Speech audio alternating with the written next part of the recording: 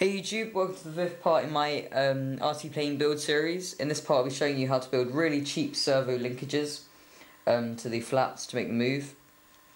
Now usually people would use carbon fibre rods, but you know, for sake of cheapness, I'm just going to use shish bamboo skewers. I got two here.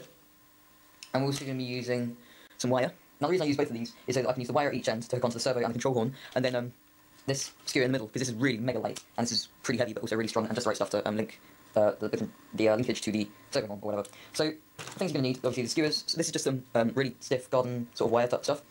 You need some araldite or epoxy, whatever, something to mix it with. That's just like a coffee stirrer thing.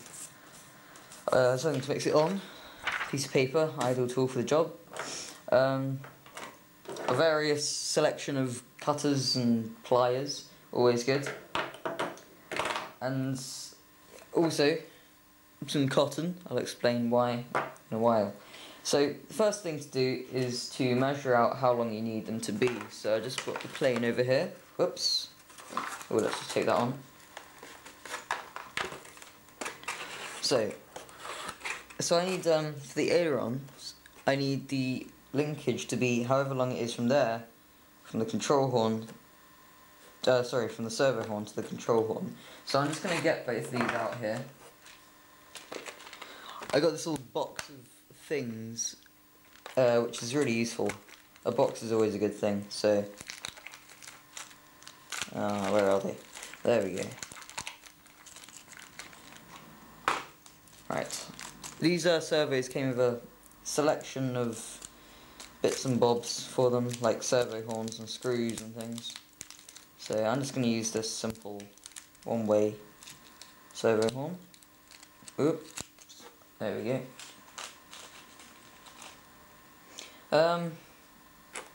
Actually, for this video I think I'll start with the elevator instead actually, but basically the same thing.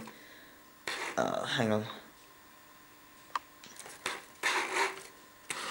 So, yeah, I'm just going to put this...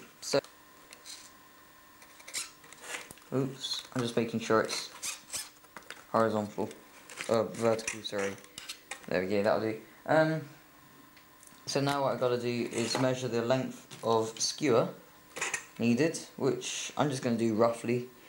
So I'm just going to get some cutters. Little cutters. Let's zoom out again. Oh, yeah. I'm just going to get some little cutters.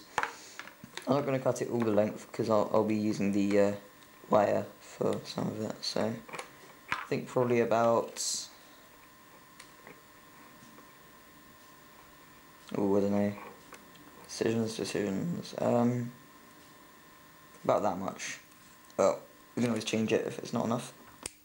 Whoa, that went off like a missile. Wait a second. What I didn't do would be a good idea to hold the bit you're cutting, because otherwise it can ping off and get you in the eye or something. Right, so now you've got that length, or rough length anyway. I'm going to cut a bit of this wire. Actually, before I do that, I'm going to get some pliers, big pliers this time, heavy duty ones, and I'm just going to take the insulation off this. So as you can see, I've just taken off some of the insulation off the end of this wire, and now I'm just going to take the cutters again and just snip all this off that I've got the insulation off. There we go. So I can use this. It's a little bit gone. Right. So what I'm going to do is I'm just going to test it for size. Now, if we leave, actually first of all,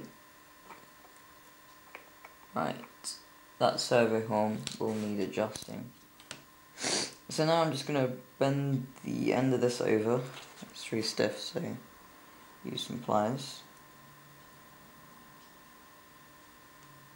Up there. See if this fits. Yes, there we go. So I won't be needing much. Maybe that much at the most, I'm going to say. Right, there we go. So now I've got this little piece here. what I'm going to do is try and stick it to the skewer. So I'm going to show you how to do this right now. So just take a length of cotton, you know, don't be stingy. Right. And then, where's it gone? Oh, there it is. Then put it on there, and then wrap your cotton around. This can be a bit tricky, and you might want to tie it on to the skewer first. So as you can see here, I've tied the little piece of wire to the end of the skewer. Now you're going to want to do the same for all of your control horns now, and you're going to want to do it on both sides as well. Now this is just because you're going to want... So I'm going to do this off camera, otherwise the video will be a million hours long, so you just got to persevere with this really. So here's one complete but not glued servo linkage. And I was just testing the weight, and they're actually really light, so that's a good thing. And because this plane is not actually all that big, it means that they don't have to be too big or long, so they're pretty light. Keeps the weight down nicely. So that's one done, ready to be glued. Now I'm doing them all before I glue them because the araldite starts to set pretty quickly, and then you can't really use it or work with it anymore. So that's one done, and I just got to measure up the ones for the ailerons. So I'll just do that now, and then repeat the whole thing again. So as you can see, I've done all three here, all three linkages here for the elevator. One for the elevator, one for the left aileron, one for the right aileron. All the linkages are going to go on the bottom of the plane just to make it neater. So now what's left to do on the linkages? So let's get the epoxy. Oops. This is just the resin, so this is the actual... So just squeeze like equal amounts of resin and hardener from each tube. Sometimes you get ones when they're in the double tubes. They're pretty good. Just do that. Remember to put the right caps on. You know, it's just wasting a whole thing of glue if you don't. So roughly equal amounts. A bit more.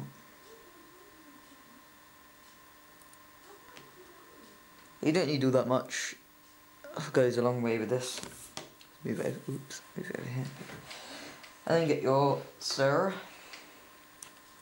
and just mix them together really well.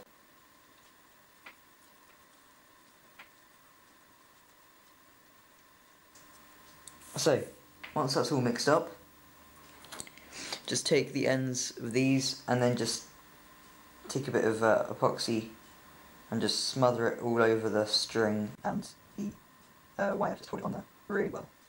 Because you really don't want these coming off during flight, because that'll cause you to crash, definitely. So you get quite a bit on there here. So it's not that hard, you can figure this out for yourself. So I'm just going to deal with this off camera and then come back when all these are done. So after you just glued it all on there, I'll show you one here. Nothing much to see though. Just get a lot of epoxy, and then you just gotta leave it preferably overnight, you know, if not longer, for that to all dry before you start bending everything into shape. And so I'll leave this overnight and then come back to this video tomorrow. Okay, so I've just left this overnight now, and it's really dry, really nice and solid actually. It's worked really well, and let's try and get you to zoom on this. Okay, there you go. So you can see one end of this, and basically the epoxy has completely solidified all the cotton and stuff, so it's held the end on really well, and this is really important during flight. So basically, usually you'd have like an adjustable end or something, but I'm not going to bother with them because this is much cheaper and practically as light. So that's the end of this video. See you next time.